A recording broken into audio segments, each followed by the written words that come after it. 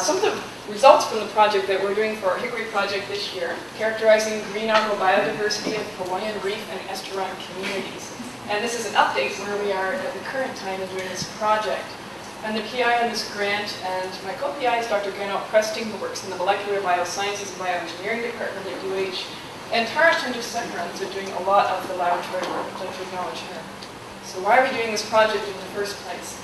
We think it's really important to get a good handle on the genetic diversity of the seaweeds that we have here in the Hawaiian Islands. And there are projects that are occurring worldwide right now that are discovering huge numbers of species that are sometimes hidden behind very simple morphologies. And one of our aims is to try to characterize the taxa that we're able to recognize right now based on morphology using some of these genetic techniques and see if these morphological species are really matching up using these two different sets of techniques. Why are we focusing on green algae for this particular project? We have a number of ongoing projects right now for all the major algal groups in Hawaii, including the red algae, the green algae, the brown algae, and even now we're branching into diatoms as well. And this is a project that complements very well some of the other efforts that we have going on. So it's a way that we can expand upon the tools that we're developing in a broader sense for all of the algae that we have here in Hawaii, and try to hone them and focus them a little bit more so that they work as well for the marine algae. What are we aiming to provide? We're characterizing all the green algae of Hawaii the best that we can. This is what we're calling a DNA sequence diversity assessment. And a lot of you might have heard of the DNA barcoding initiative. This is something that began in 2003.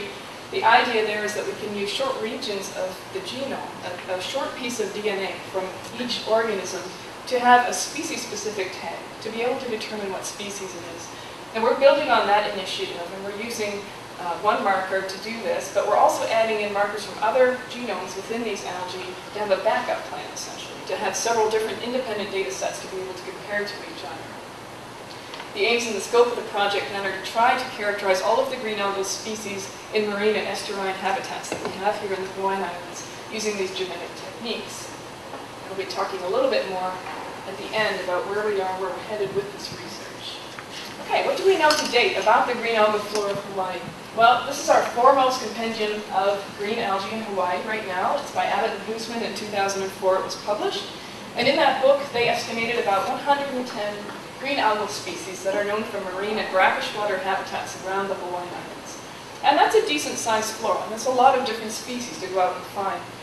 Some of these, maybe 50, 60 of them, are relatively conspicuous, large, and somewhat easy to find, but there are lots more that are very difficult to find. And so that's where our real challenge lies, in trying to find these more cryptic, difficult taxa, to include these in our characterizations. Now, traditionally, people have been using morphological identification to come up with species names for all algae, not just green algae. Lots of reasons for that. It's still an extremely valuable technique that all phycologists use to some degree. But there are some drawbacks to it. One is that it requires a lot of time and taxonomic expertise. I've even got some people who were here in my phycology class last semester, and you can attest to this. It takes a lot of work, doesn't it, to identify these species. It takes a lot of expertise and a lot of time. Not everyone has that kind of time who needs to know what algal species are. Secondly, sometimes it requires characters that are absent for much of the year. And there's not much anyone can do about it. You can be the world's foremost expert in a group, and if your specimen doesn't have the features that you need, it's going to be impossible to put a name on it. So here's where molecular characterization helps us to overcome this. It can help with identification of algae if a suitable DNA sequence framework is established. So if we're able to sequence a piece of DNA from a specimen that we can't necessarily identify morphologically, if we have a reference framework of sequences built already, we can use it to compare to those sequences that we've already archived, and perhaps have a match or a close match to something that's already been identified in the framework. This relies on the DNA contained in the organism rather than the morphology. So in that sense, it allows us to circumvent some of the problems that we have with morphological identification. This is a project that complements our ongoing efforts to characterize the red and the brown algal floras in the state of Hawaii. And there are lots of potential uses for a system like this. And this is, once we get beyond this year, which is really setting the backbone of this project, populating our framework, there are a lot of uses we would like to put this to. There are lots of different tools we would like to be involved in developing that will be of great importance for resource managers. In the simplest case scenario, it might allow for identification of new species or records that have just been not easily seen before in the flora, things that we're able to pick up in terms of DNA sequence diversity that you just can't see in a very simple morphology. It might allow for the rapid detection of invasive species or strains entering the state. And an example would be something like Caulerpa taxifolia. And this is an alga which is famous because it's caused a lot of problems in certain parts of the world. It's not the whole species that is problematic, however. It's a strain of the species that is extremely invasive. And one of the ways that we might be able to detect these is through these genetic methods. It also allows for determination of floristic composition of a region or a sampling area. It's possible that we'd be able to have larger numbers of these samples collected from a single point. We might be able to get to the point of sampling communities rather than individuals and getting a biodiversity assessment of that area using these sorts of techniques. Okay, now what I'll be talking about today is where we are to date in this project, and I'm going to be outlining some of the changes that we've made as we've moved through this year. And that's because most research projects tend to evolve a little bit as you move through. So I'd like to at least clarify what we originally said and what we're doing now. Originally, we had proposed to use a region of the 23S rRNA plasmid gene. And we have kept this, and I'm going to qualify it a little bit. This is a region that was identified by my co-PI, Gernot Presting, in 2006 using a bioinformatic assessment of all plastid genomes. This is a region of the plastid genome which universally amplifies, meaning everything that has a plastid plus cyanobacteria are able to yield this gene in a very simple technique.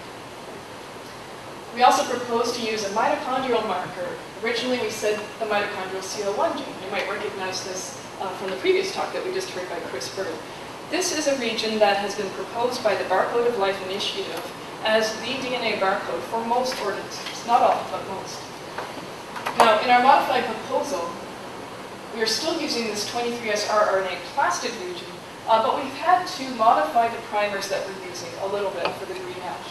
Up here I said it's universally amplifying, and in fact it is for the most part, but we're getting better amplification success for the green algae with a slightly modified set of primers. Okay, so we had to tinker with that a little bit to get our success rates increased for this particular region. In terms of the mitochondrial CL1 region, well, it turns out that this region is simply not going to be viable for the green algae and for the land plants. It's not just my lab that's determined this, but there's an entire land plant barcode initiative that's also determined that this is not going to be working. It contains a lot of introns in this particular region for green algae, which makes it very difficult to work with in this sort of technique. It's certainly not a rapid assessment at that level.